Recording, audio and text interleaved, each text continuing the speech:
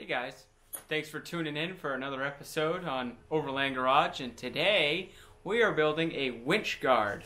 And that basically is a hoop that goes over the winch that protects the winch and also allows me for access for some more lights because I don't have enough lights.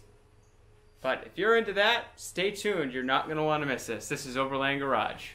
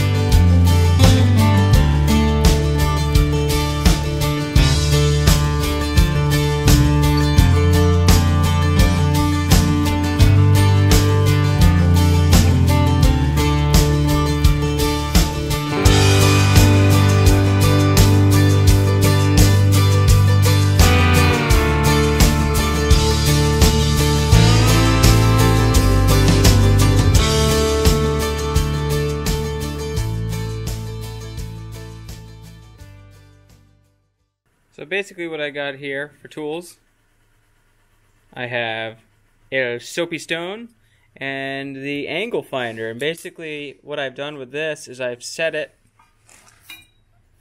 on the truck bumper to see the angle that I need to make this stinger bar go to where I need it. And basically all I'm going to do is lay this out like so. And that's going to give me the cut angle I need to make this thing happen. So with that, I'm going to lay this all out and cut it out, and we'll start installing them. So we've got it all laid out in the old shoppy saw, and so we're just going to cut this angle, and then I'll take you over to the truck and show you the next piece.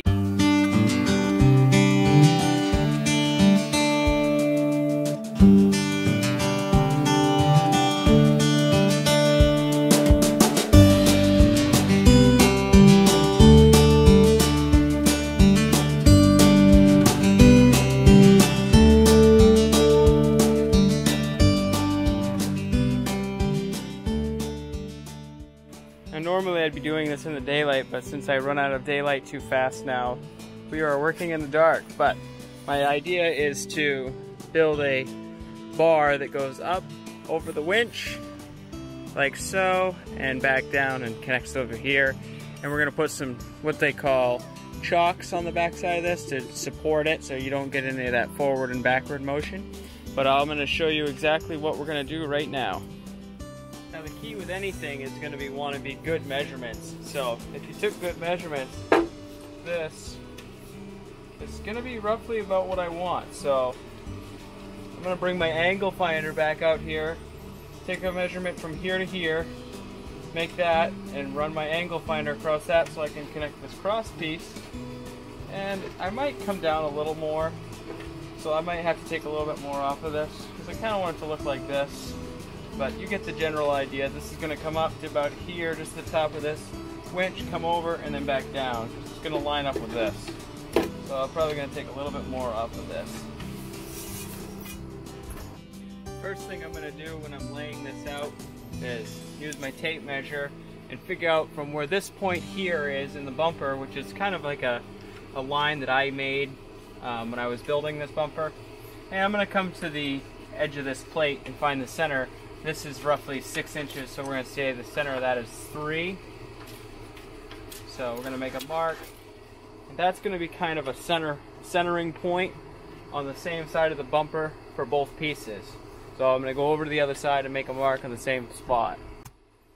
Now this isn't an exact science, but what I am doing, I just recut this angle because I didn't like the way it looked, and you might have to do this a couple of times, but what I am making sure of is I cut this a little long so I can make sure that I have the right approach angle into this part right here.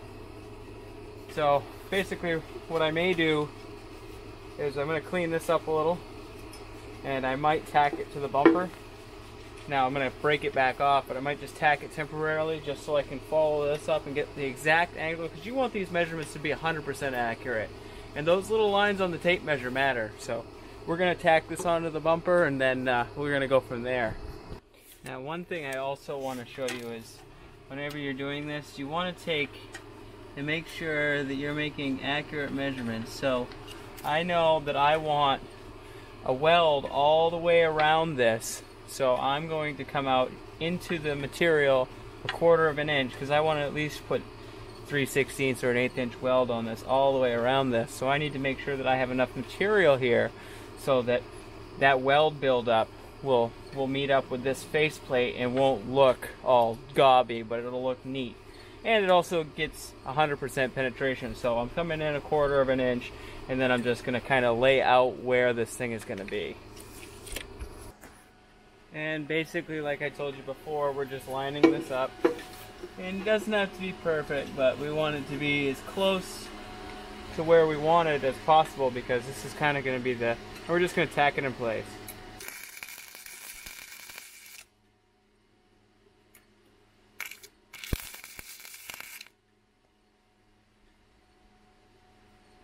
It doesn't have to be anything crazy, because you're going to be taking this thing back off, but just enough to kind of hold it.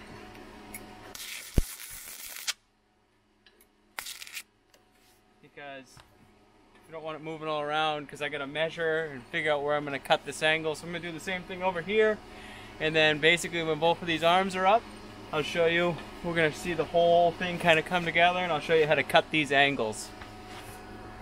Now, I'm not sure if you can see it real well, but it's starting to take shape. So I've got these tacked on. Now this looks terrible, but have no fear. This is the measurement you want to be really accurate with, because you don't want this thing to look all cattywampus. So I'm basically going to lay this exactly where I want it. I'm going to clamp it on, and then I'm going to take some measurements from this plate here on both sides up to the bottom of this. And then I can actually measure to where my cut lines are going to be. I can cut these, prep it all up, weld this thing all together, and then put it on the bumper. Now the first thing you want to do before you do anything, and I've already done some cutting and mocking things up, but the first thing you want to do is grab yourself some cardboard or something to make a template out of, and make a template of exactly what you want to build, because you can always cut and tape a couple of things back together, but you can't cut and tape metal back together. So I'm going to show you what I've come up with. So what we're looking at, I'll swing around over here. Now this is just some extra sign material I had laying around, and basically what I did is I took some really good measurements on the truck itself, and I figured out kind of what the height I wanted and what the width I wanted, and then I just took my angle finder, and that's this Bevel Square actually, and I made the angles that I wanted and just cut this thing out. And so this thing you can actually place on the truck, see what it looks like, and then once you are happy with it, you just cut it out and attach it. But like I was saying, you don't want to cut metal, because if you do that, then you won't have any way to make it all work together, and you're not going to be happy, and you're going to throw a bunch of metal away. So this is cheap, easy, and doesn't cost you the cost of steel if you ruin it. So if you do your homework right, and you take all your measurements right, you should come out with a product that you like. Now I got to do some cleanup, and then I'm going to kind of just tack weld this thing together and go test it on the truck and see what it looks like. But I think this is going to come out good.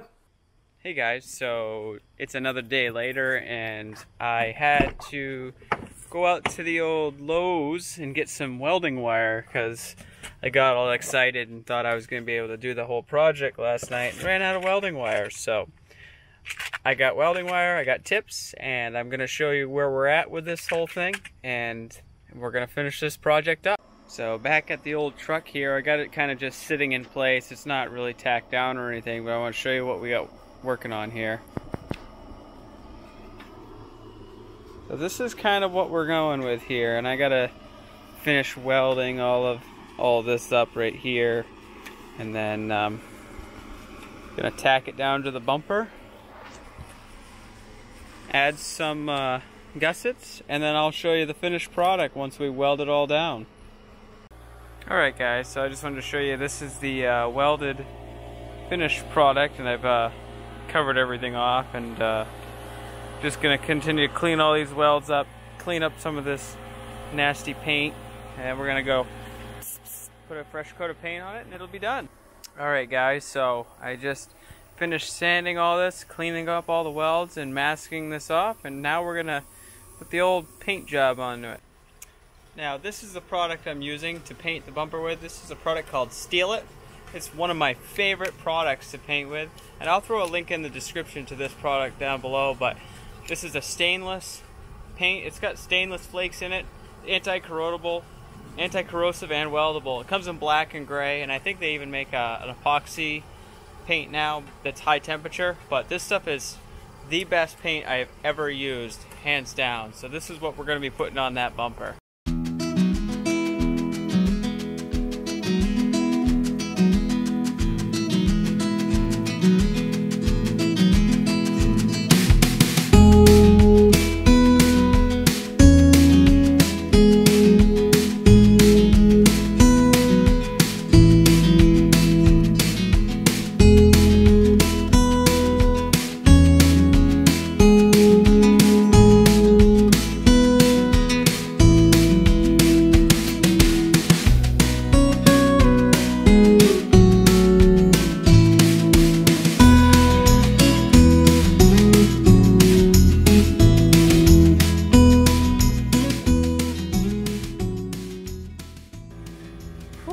Well, I'm pretty happy with how that came out, and I'll probably be uploading a couple of pics to my Instagram, and check out the Instagram down here if you haven't already. I'll throw that up there on the screen.